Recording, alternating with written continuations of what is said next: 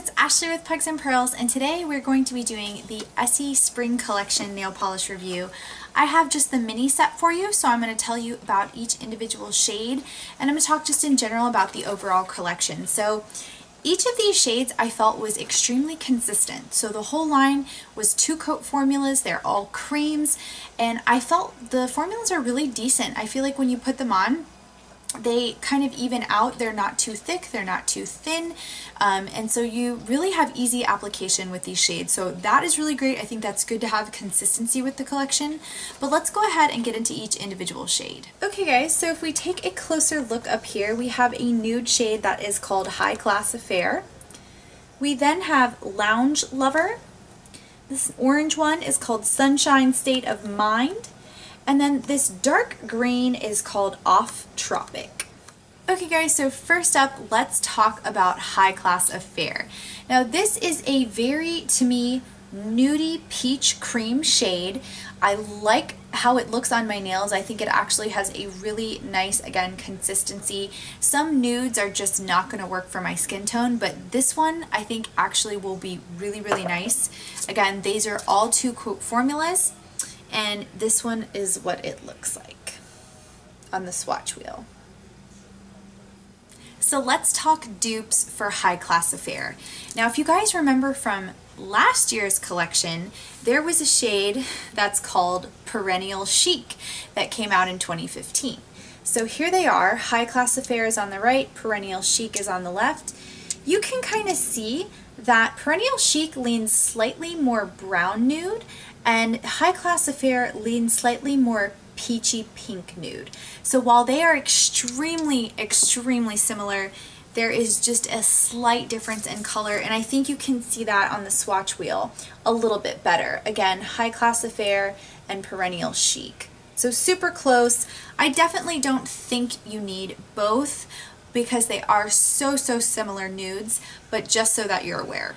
Okay guys, next up is Lounge Lover, and this is a really interesting little dusty pink peach cream. Now again, I don't really have anything exactly this shade in my collection. I think it's a pretty standard color though. I don't think that it's anything too crazy out there. You might have something very similar to this in your collection already. And then next up is Sunshine State of Mind, which is a dusty orange cream. And this is what it looks like. It comes off very bright on camera. And it is somewhat of an orange, and it's kind of funny because Sunshine State of Mind, when I hear that, I think of Florida, which is the sunshine state. So I think of the sun and I think of orange when I think of this, so it definitely was, I think, a well-named polish for the collection. And again, I don't really have anything extremely similar to this particular orange cream, but here it is on the swatch wheel. Now the next one, at first I really was not sure why they included this in a spring collection, because to me this shade, which is Off Tropic, is a very holiday hunter green cream. So it's a beautiful color, I really like it, I just don't understand exactly what it was doing in this collection. And then when I looked at Off Tropic and Sunshine State of Mind together, to be honest, this is so weird, but what this reminds me of is the state of Florida license plate, because we have a little orange and then we have the state of Florida. So I'll insert a picture, hopefully, if I can find an example of it. But to me, that is kind of springtime, or it's actually more summertime, because it's the land of the sunshine, it's hot. I guess we have a lot of greenery, you know, a lot of nice, really luscious scenery around that time of year. I don't know, that is where my mind went when I saw these. So while I kind of thought this was odd, to me it kind of makes sense in a weird way, because I think Florida when I see these nail polishes together.